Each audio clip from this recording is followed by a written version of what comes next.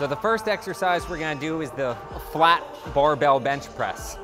We wanna start with our feet firmly planted on the ground. We're gonna lay back. We're gonna have a natural arch in our back here. We're gonna retract our shoulder blades and pull them down, and that's gonna ensure that that arch is there for when we do the movement. Inhale and unrack the bar. We're gonna slowly lower the bar with our shoulder blades retracted back, pause, and explode up, and not lock out at the top of the movement.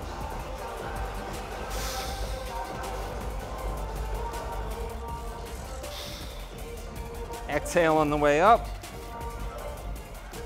And make sure you keep that feet planted on the ground. Nice arch in your back. Don't overarch it, and don't pick your butt up off the bench. So next up, we're gonna do the incline dumbbell bench press. Again, similar cues to the flat barbell bench press, except we're gonna use a bench press now at approximately a 45-degree angle to target our upper chest.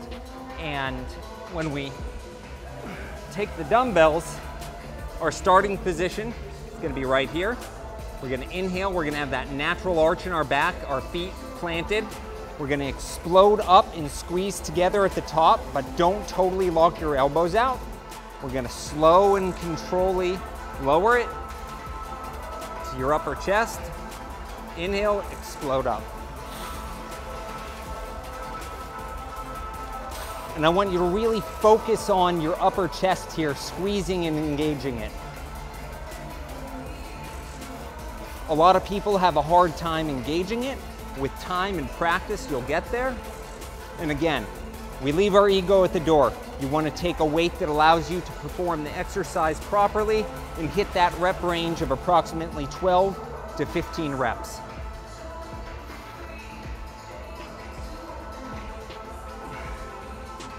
All right, for our next exercise, we're gonna do the machine chest fly. When people think of the chest muscle, they always think about pushing, right? Benching, like we started out with. However, the chest also does adduction, right? Where it brings weight inward, it brings it toward you. So when you do this chest fly to target the chest muscle, I want you to firmly plant your feet again, tighten your core, engage your abs, and think about giving your mom a big bear hug, right? I want you to not overextend your elbows. You want a slight bend, and you want to bring the weight toward you and really focus on squeezing your chest together. So exhale, and at the end of the movement, really focus on that isometric squeeze to fully engage your chest.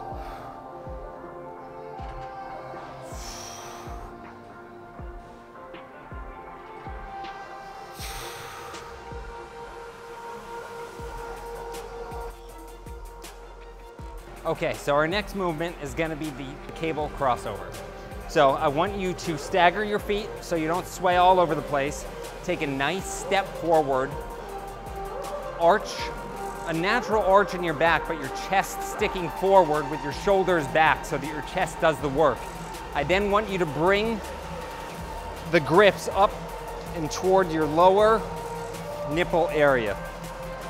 Let it go all the way back with your chest forward. Elbows tight against your body, and really focus on the squeeze at the top. There's no need to bring this all the way up to your eyes, just right in front of your chest height.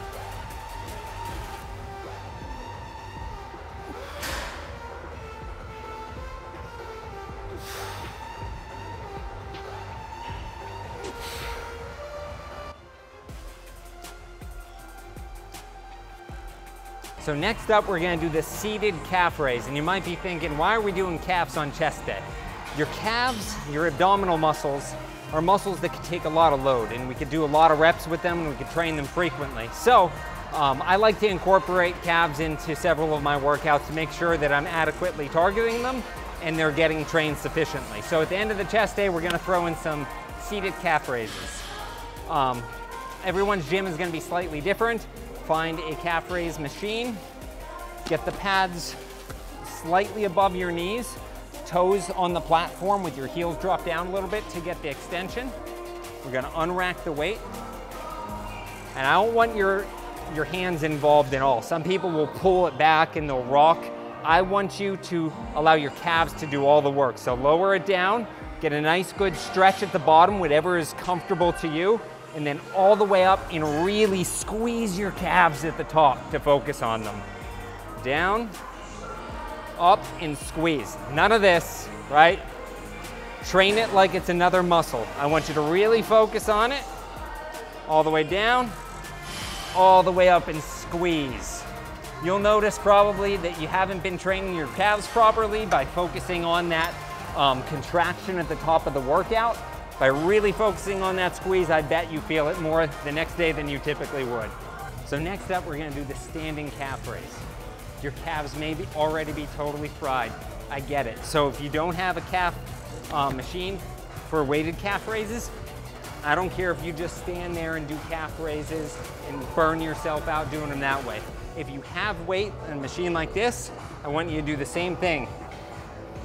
For the starting position, I want you to really focus on getting that nice stretch at the bottom. And then at the top, really flex and squeeze those calves. Full range of motion, all the way down, all the way up, and squeeze. Down, up. And that's it.